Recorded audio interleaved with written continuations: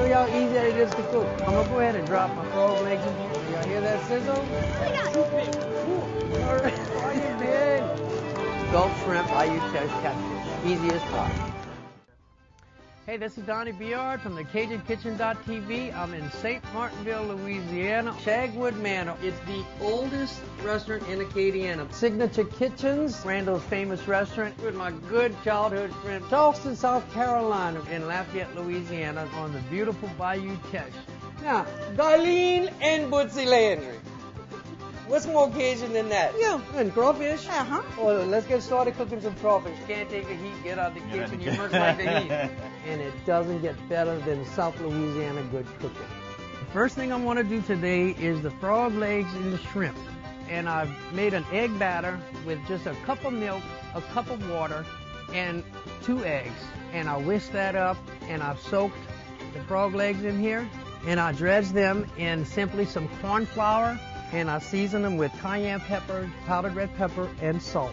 And that's it. Okay, I've got this black iron pot, and I've got some peanut oil in here, and I've got the temperature set right at around 350. So I'm gonna go ahead and drop my frog legs in here and my shrimp, and this is gonna cook all together. You hear that sizzle? It doesn't take long to fry seafood, y'all, but I'm gonna do the frog legs first. French word for this frog is wabaron. A bullfrog is a wabaron. A green frog is a grenouille, and a toad frog is a crapaud. Give this a little stir. We're gonna let this fry for about 5 or 6 minutes. You're gonna get some good, crispy, and hot frog legs.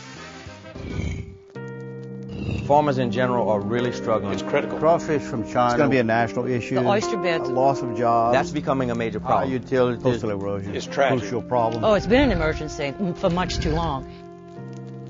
I've been down in the seafood business for almost 4 decades, and the erosion is incredible. Coastal erosion in Louisiana is tied very strongly to our culture. We are bordering right on the largest freshwater basin in the United States of America, in the Atchafalaya Basin. It keeps eroding, and we're losing all of our oyster bay area, our shrimping grounds, our fishing grounds. What's happening now, because the coastline is eroding our way, is on a farm perspective, what's happening is we're starting to get more saltwater intrusion that we never had before. You don't have near as many shrimpers as you used to have even 15, 20 years ago. Most of our people, I'm talking about Acadian people, make their living in 1 of 3 ways. They're either fishermen. There's not nearly the fish that we used to catch. They're in the farming industry. We feed the United States. Or they're making it oil and gas. Louisiana produces a lot of raw materials that feeds about 1/3 of the energy to the nation. People all too often think that this is a Louisiana problem. Well, let me tell you, if they think it's a Louisiana problem, when Hurricane Katrina hit 2 years ago and we shut down basically 1/3 of the nation's energy just for a few days.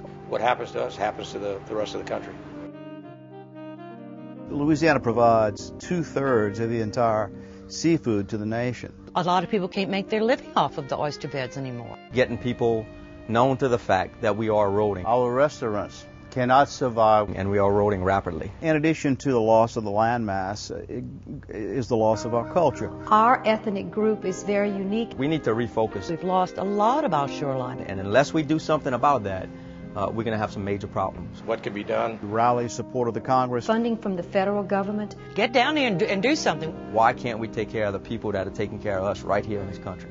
We're trying to reverse, a century's worth of damage. The Cajun people and their flavor and their joie de vivre lives on, and it'll never go away.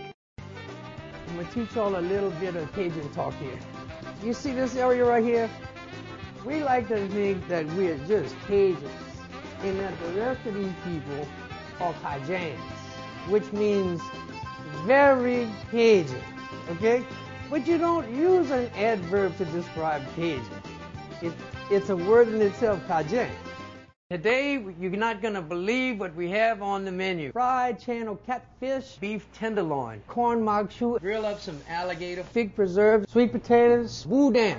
We're going to be cooking up some crawfish, etouffees, delicious bacon and green beans and onions, frog legs, fry some alligator, and some shrimp that came from the Gulf this morning. Pork roast dinner, and like my mom always says, a good French bread. What could be better for Sunday dinner?